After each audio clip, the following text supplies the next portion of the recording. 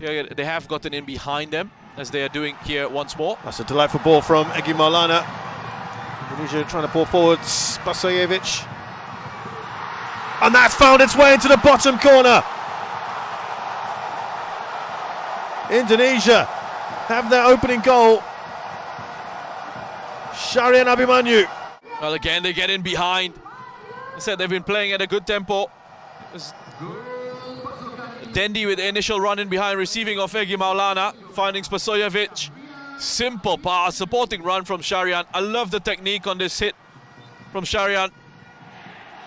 Just keeps his head, sees that gap at the near pole.